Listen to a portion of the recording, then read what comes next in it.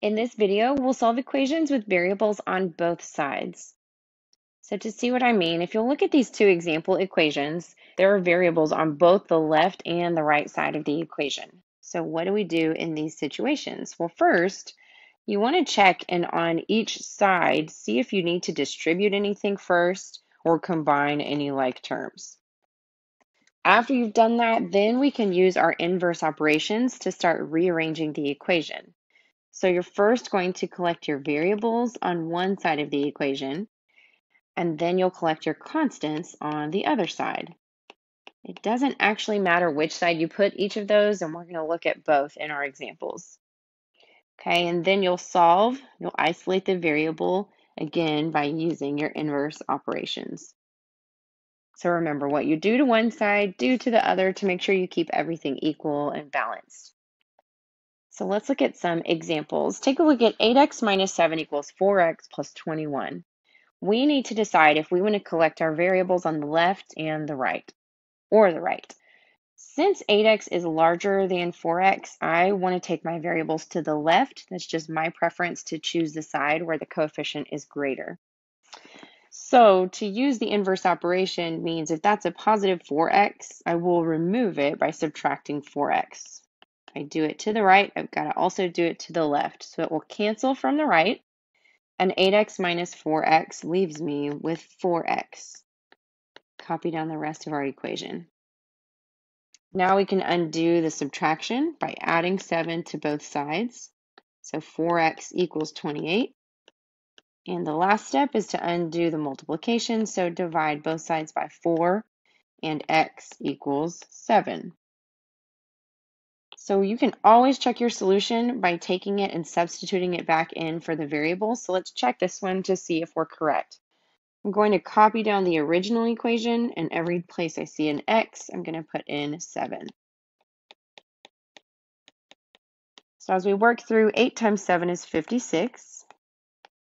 4 times 7 is 28. 56 minus 7 is 49, and 28 plus 21 is also 49. So since that's equal and true, we know we solved it correctly. So pause the video and try the example on the right. Here, when I'm deciding which side to collect my variables, I'm going to collect them on the right this time, since negative 2j is larger than negative 11j. So to cancel out a negative term, we need to add. I'm going to add 11j to both sides. This leaves me with 9 equals 9j plus 45. So let's isolate the variable. Let's undo the addition by subtracting 45 from both sides. 9 minus 45 is negative 36. And then lastly, we can undo the multiplication of 9 by dividing both sides by 9. So we get negative 4 equals j.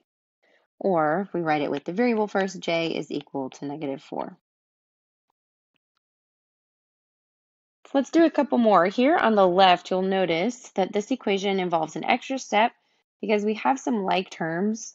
We have negative 9n and positive 14n that are on the same side. So you want to combine those first. If I put them together, we have 5n. And now I'm ready to collect my variables on the same side. So I'm going to collect them on the right since 6n is larger than 5n. So I'm subtracting 5n from both sides, which cancels it here. And we have 9 equals 1n minus 12. Now to isolate n, I just need to add 12 to both sides. 9 plus 12 is 21. So we know for this, n is equal to 21. So pause it and try the next example. For this equation, we need to start by distributing the negative 2 to each term inside of these parentheses. So when we multiply, we get negative 10x minus 2 equals 58 plus 10x. I'm going to collect my variables on the right again, since 10x is larger than negative 10x. So I'm going to add 10x to both sides so that it will cancel the variables from the left. And now I have negative 2 equals 58 plus 20x. To isolate the x, now we can subtract 58 from both sides. So we will have on the left negative 60 equals 20x. The last step is to undo the multiplication by dividing both sides by 20. So we have negative 3 equals x, or x equals negative 3. A couple of special cases that I want to talk through, and I'll show you on the next slide as well. There will be times when you're collecting your variables that they will actually cancel from both sides so that you are left with no variables at all. When that happens, if you are left with a statement that's true, so an example of that would be if you're left with something that says 3 equals 3. Because that is true, your solution is all real numbers, meaning any number for the variable would actually make the equation true. Now, if instead your variables cancel from both sides, but you're left with a statement that is false, so if it said 3 equals negative 3, which is false, then that means that there's actually no solution. There's no value for the variable that would make the equation true. So let's see what I mean. Look at the first equation on the left. We will start here by distributing the 7. That's going to give us 14c minus 7 equals 14c minus 7. So if I start collecting my variables, let's say I want to bring them to the left, I'm going to subtract 14c, and you'll quickly see that this does actually cancel the variables from both sides. If I write down what I'm left with, I have negative 7 equals negative 7. Because that is a true statement, we would say that the answer here is all real numbers. And you can go back to the equation and see that actually anything, any value you choose to plug in for this variable will work and will make the equation true. Now let's look at the one on the right. We need to start here by distributing the positive 2 to each of these terms. So we have 13 plus 6f minus 12 equals 6f minus 5. Now let's combine our like terms because on the left I have 13 minus 12. So we will combine that. We'll say we have 6f and 13 minus 12 is just 1. So let's collect our variables. Let's take them again to the left. But we'll see again that when we subtract 6f, it cancels my variables from the left and the right. But now I have a statement that says 1 equals negative 5. This is false. So our answer here is that there is no solution.